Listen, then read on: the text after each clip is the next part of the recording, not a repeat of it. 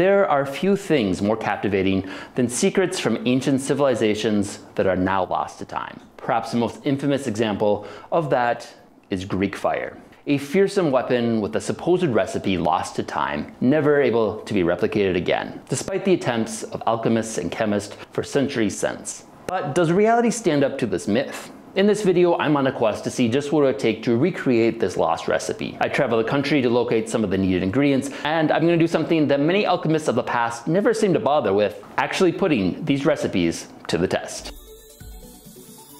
Greek fire was an incendiary weapon used by the Eastern Roman Empire from the 7th to 14th century that was supposedly crucial for its defense. Its recipe was a tightly held state-kept secret that when the empire fell, was lost forever. The exact details of this weapon are surrounded by so much myth and speculation, it's hard to really understand what exactly we are looking for with Greek fire.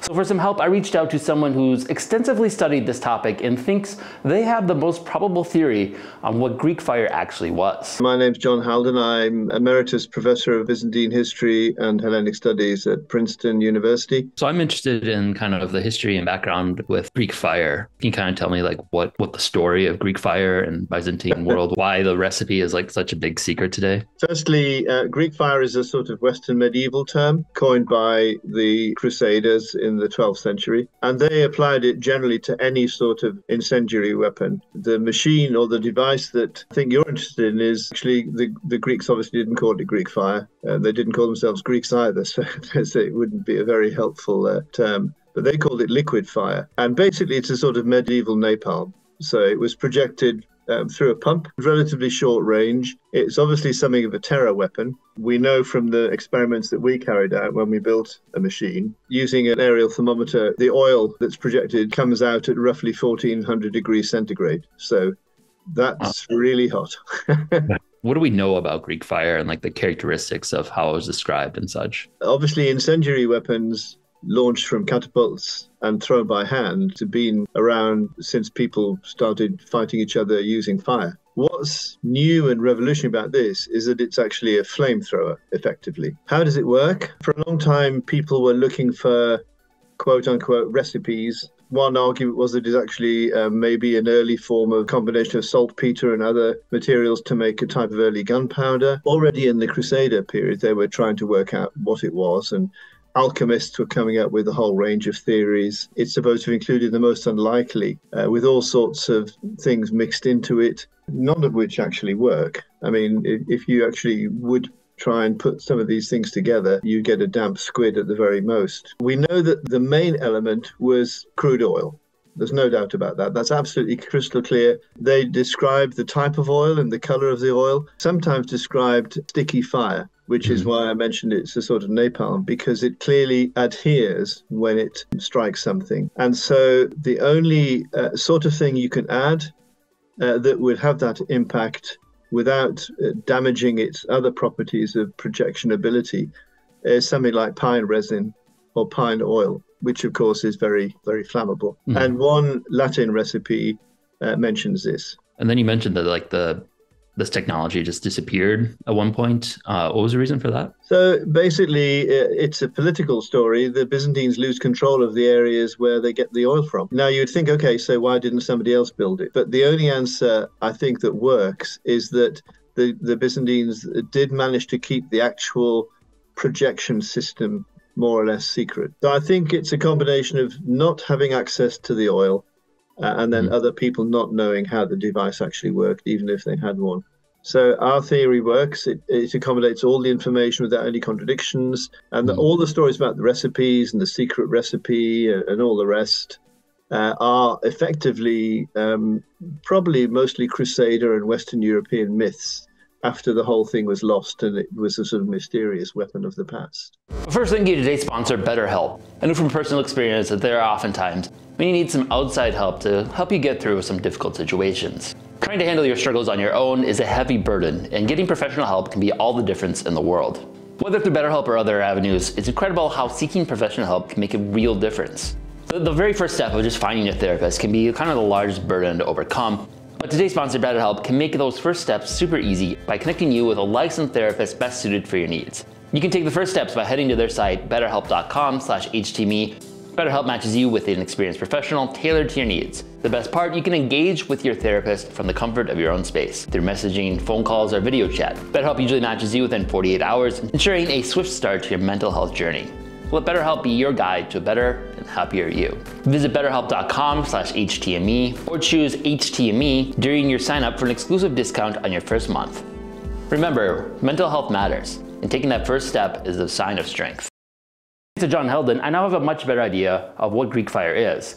That basically what we're looking for is an ancient form of napalm. Heldon also suggested that the real secret to Greek fire wasn't the recipe itself, but the actual delivery device of the weapon. For this video, I'm only going to focus on the recipe itself and testing and comparing different ingredients.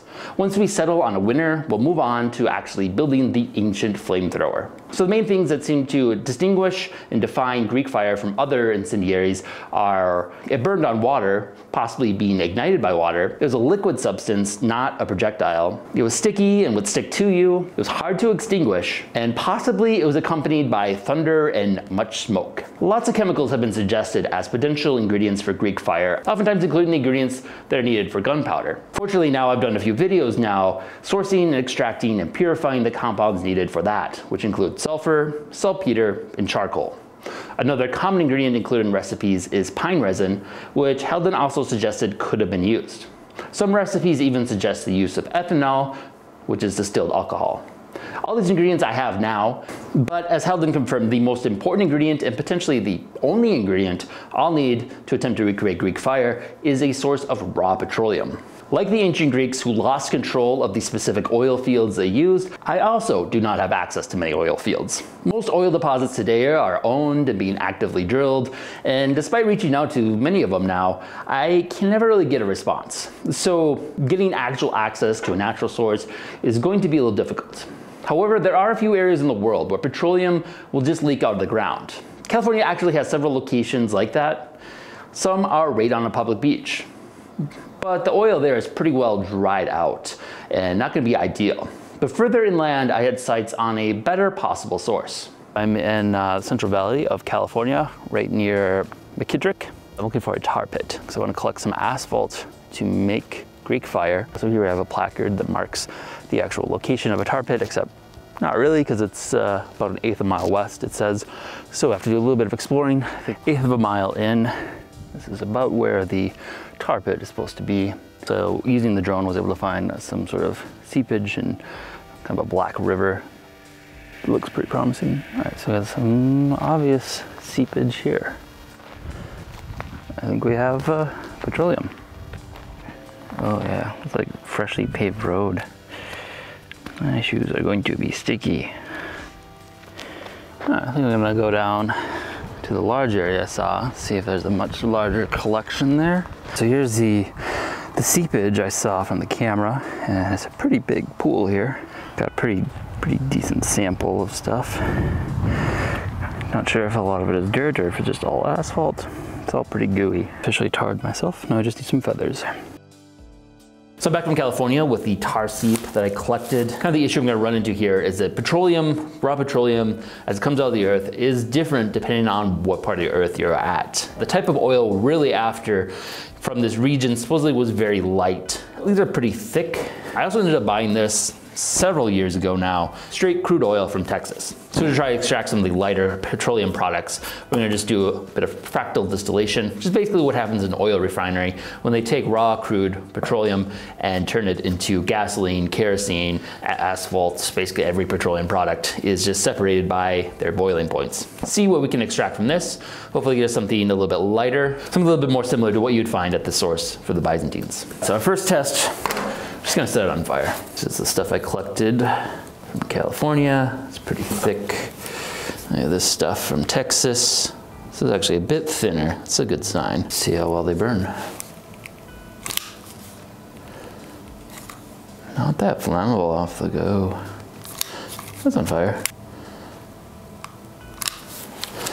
I think just because we have so many other different compounds in there, not all of it is flammable. So it almost has to boil off some of them before I can light that. This one does not want to burn. Oh, yeah, a little bit. Wow, that's not as flammable as I expected.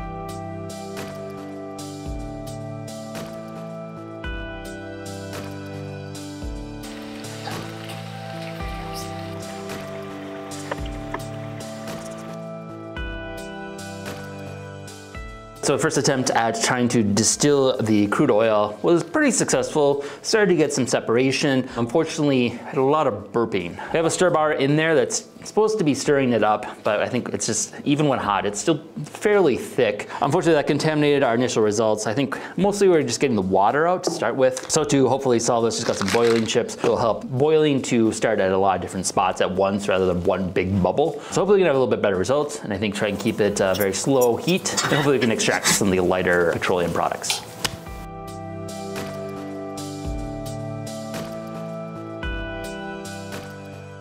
After distilling for roughly 12 hours, we have a result. A very strange orange amber color, which I think is actually kind of promising for some of the descriptions of the type of raw crude oil that they collected from some of the sources they used to make Greek fire. So I wasn't able to do too close of a measurement of the exact temperatures that I extracted to. So I'm not entirely sure what all I have here. I'm saying it's most likely kerosene, probably some gasoline, and maybe up to diesel. I think the only downside is that there might also be some water that was initially extracted. I think my first attempt probably got off some of the water, but there possibly was some more. So I don't know how flammable this is. Let's do a little flame test and see if this is flammable now. That is flammable. Much more flammable than before. So I think that's a good sign. We have something potentially potent. Another ingredient that many have theorized as being included is quicklime. But there are a lot of theories of what Greek fire could be. And one of the more prominent ones is that it was self-igniting when put on water. So the chief ingredient for making actual self-igniting is quicklime, which is made from limestone that's been roasted. This stuff is famous for reacting violently with water in a very exothermic reaction, where you can produce a lot of heat. When this compound is added to water, we can reach temperatures up to 300 or 400 degrees Fahrenheit, which is a pretty high temperature, which will ignite some things, but not necessarily everything we have. So let's put this to the test. We have our quicklime here. We can measure the temperature, see how high we can get, and then we can see if we can add some other additives to it to ignite at that temperature. Skeptical this will work. Maybe we can get some kind of result. So let's try it out. Temperature wise, we are starting at about 45 degrees Fahrenheit. Ooh. 60, 50, 55. Not very hot, really. 70. Carrying is 70 here. 80. Overall, it's made the water maybe a couple degrees warmer. Yeah, so that's not very hopeful. I think the water is almost instantly cooling it back down. I'm not sure how we can make this work, but we can mess around with it a little bit more. So looking into it, quicklime maxes out at around 150 to 100 degrees Celsius, which really limits the amount of chemicals that it can actually ignite, as even sulfur, which is added to gunpowder to lower its ignition temperature, requires a higher temperature than that. So actually igniting something at that theoretical maximum is going to be difficult. But there are a few chemicals that do ignite at that temperature, and at least in my estimate, the most theoretically achievable at that time period is ether. Historically, ether was discovered potentially as early as the 8th century, which is a little late, but does coincide with the use of Greek fire. Ether can be made by reacting and distilling two chemicals in theory available to Byzantine Greeks, ethanol and sulfuric acid. A roughly 2-to-1 ratio of ethanol to sulfuric acid just needs to be mixed together and then heated to around 140 to 150 degrees Celsius. It will auto-ignite at a temperature around 160 degrees Celsius, which is within the range of the maximum temperature quicklime will react with water. The exact process can require some extra steps to ensure purity, but since we're only really looking for the explosive properties, a down and dirty method will suffice. Ether, of course, is known to be an early anesthetic that was used to knock out patients. And to test it, I used it on a fly that conveniently volunteered. Now, time for surgery! He's alive. Look at that. This leaves us with a decent list of ingredients that may have theoretically been used. Now to mix up some concoctions and actually put them to the test. For our first test, we're gonna put them into glass grenades that we can light and drop as a test. All of our recipes should, in theory, be flammable, and if used like a standard Molotov cocktail, should be at least somewhat effective at setting a fire. The real test, though, is going to be the inclusion of water. Just a little water, and many of these will likely get extinguished right away, or be very limited on how much they even burn. A true candidate for Greek fire should both ignite easily in water, stay lit on top of the water, and then be hard to extinguish with water after ignited. So these are the main aspects we'll be testing for. But for our test, we need something to burn. For that, I got a new toy to try out. OM Tech sent me their Polar 350 to try out, and it's honestly been a really cool new tool to add to our repertoire. Perhaps a bit more advanced to actually use on any of the main video builds, but I've already found some great uses for it for making my own custom merch. And in this case, I was able to use it to design my own laser cut boat that could quickly cut out and then assemble, giving us a nice target to set on fire. And if you're interested in checking out this laser cutter yourself, check out the link in the description.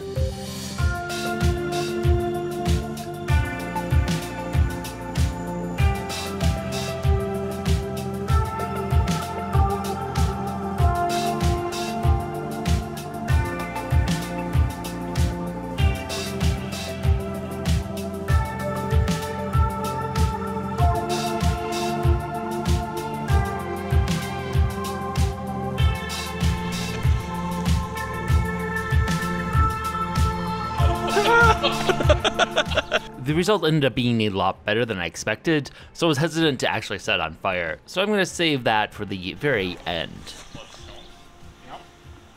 First up, we went for straight crude petroleum, using the slightly more flammable oil from Texas. This is mostly a control to see if just any crude oil without any processing would fulfill the description of Greek fire. Surprisingly, this stuff did not want to burn, even with a direct flame applied. So the Texas stuff was slightly flammable. It's like not as flammable as you would expect. Crude oil does not work. Second, another control is distilled ethanol alone.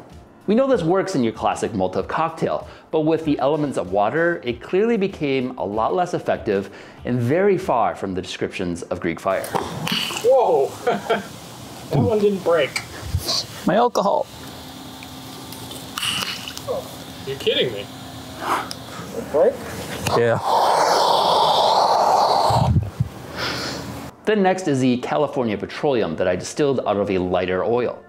This is, in theory, what is closest to the oil fields the Byzantine would have collected from historically, and based on my discussion with John Heldon, probably going to be the most effective result. The first attempt ended up losing the flame, but once ignited, clearly exhibited its difficulty in extinguishing it. Whoa! This is just water? Yeah. It makes it worse. Yeah. Oil fire. Clearly exhibited the behavior of being very difficult to extinguish. But the second attempt was very effective. Holy cow. It's going to be hard to beat that result. The only other ingredient John Heldon suggested that could have been added was pine resin. So we'll try that mix next. Ooh. The end result was pretty similar, with the resin potentially diminishing just how much it could actually spread. Next is based on a contemporary account by Byzantine princess Anna Komnene, who described Greek fire as a combination of pine resin and sulfur. There's fire. Definitely flammable and left a sticky mess, but didn't really want to stay lit when it was in the water.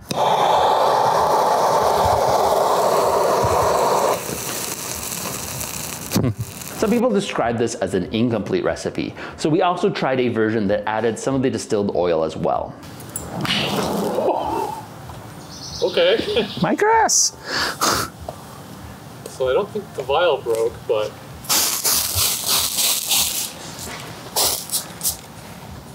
Next, let's try some with gunpowder ingredients.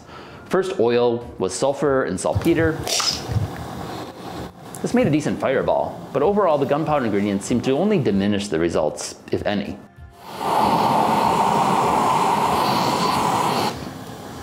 Oh, there it is.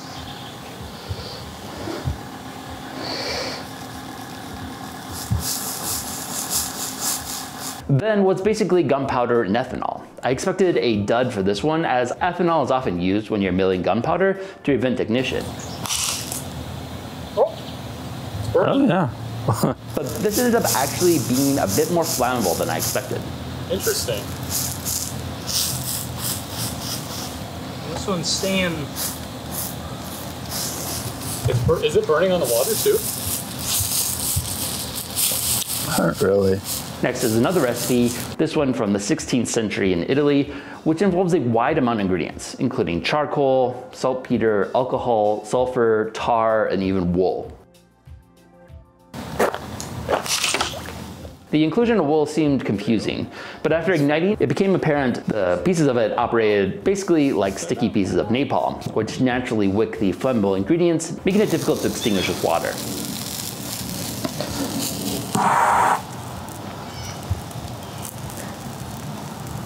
Then we tried one without any petroleum in it, just to see if there was a possible solution they could have used after losing access to the oil fields. It used pine resin, sulfur, charcoal, and animal fat. Oh. Ooh.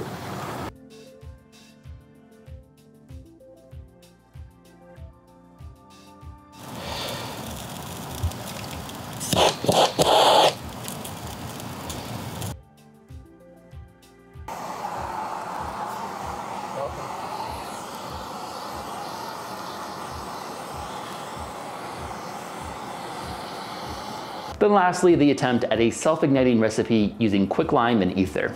In theory, when the quicklime contacts the water, it'll quickly produce heat. If it can reach a temperature of 160 degrees Celsius or 320 degrees Fahrenheit, the ether should auto-ignite. In theory, it could work, but I think the pool of water is just going to cool the quicklime before it can reach that full maximum potential.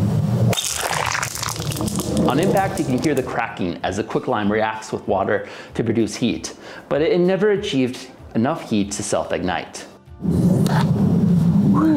If it had, this might have actually made a very promising result, as the ether burned very well on top of the water. Unless there is another chemical they could have used, I think the use of quicklime here is bunk. So in conclusion, I think the testing showed some really interesting results. For the most part, I think that we can confirm what John Heldon told me. Lighter petroleum oil was likely the main ingredient of Greek fire, if not the only ingredient.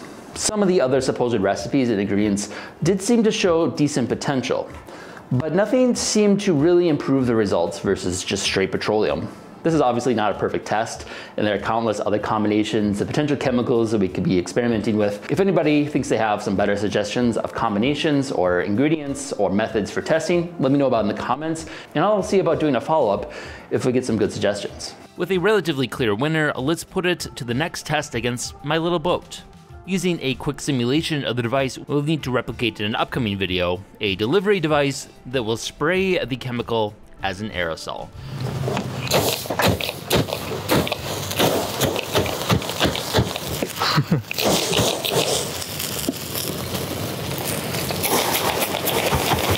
I don't really need this anymore.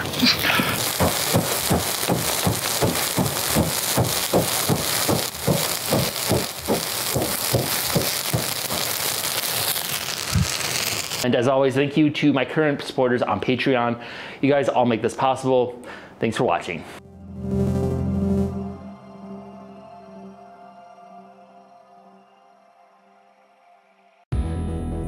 If you enjoyed this video, be sure to subscribe and check out other content we have covering a wide variety of topics. Also, if you've enjoyed these series, consider supporting us on Patreon. We are largely a fan-funded channel and depend on the support of our viewers in order to keep our series going. Thanks for watching.